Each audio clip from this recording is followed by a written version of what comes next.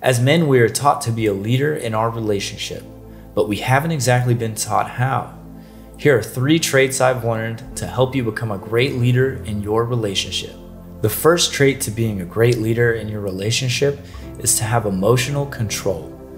I'm not talking about controlling your partner's emotions. I'm talking about controlling your emotions. And it doesn't matter if you're an empath. I'm an empath myself. You need to have your emotions in check. This doesn't mean suppress and bottle up your emotions and never express them.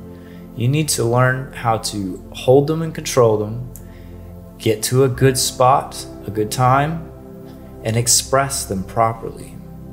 Don't just break down in a target.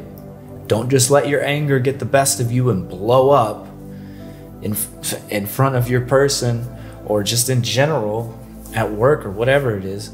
You need to try to have some control over your emotions here, guys. I've struggled with this a lot in my past, especially when I was young, 18 and under, 16 and under. I really struggled with emotional control and self-control as far as that went. And I get it, it's hard, but you've got to learn how to do it. You got to learn how to properly control them. The biggest thing that's going to help you do that is to not suppress them indefinitely, but to get to an appropriate place and handle it in an appropriate way. This could be writing things down in a journal.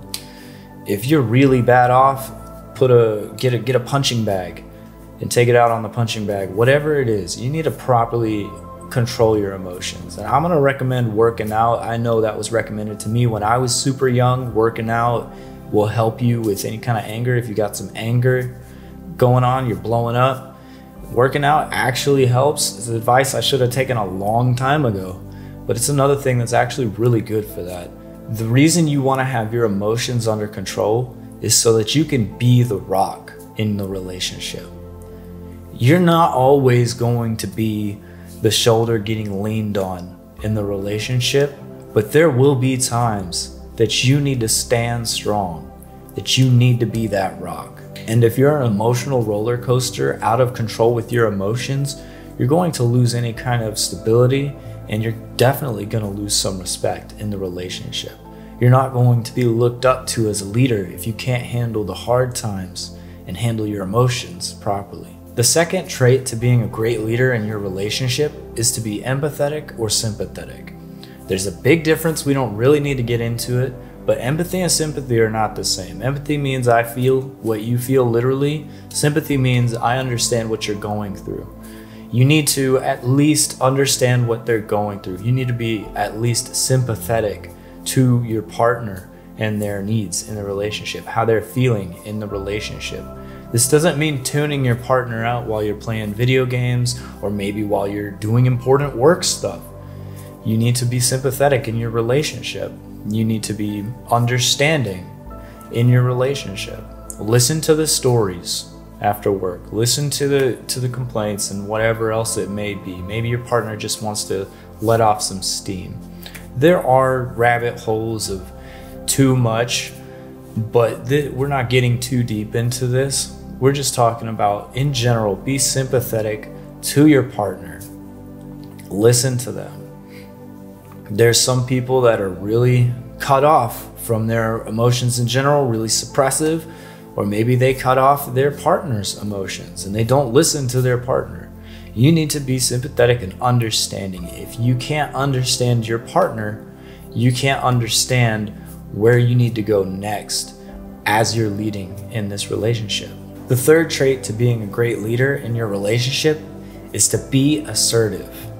You need to be able to make the first move. If there are chores that need to be done, you need to be able to go and do them, get them done.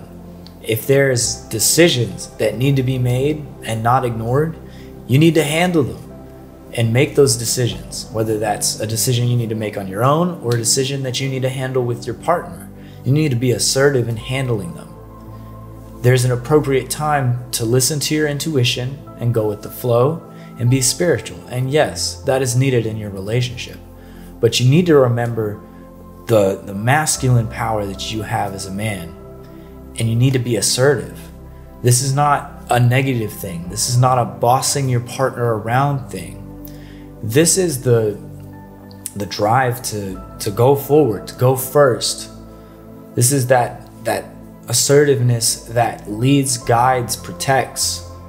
You need to be assertive in your relationship. I had a hard time growing up learning how to lead my relationships, and I hope that these traits to becoming a great leader in your relationship were helpful for you. I'll see you in the next one. Peace.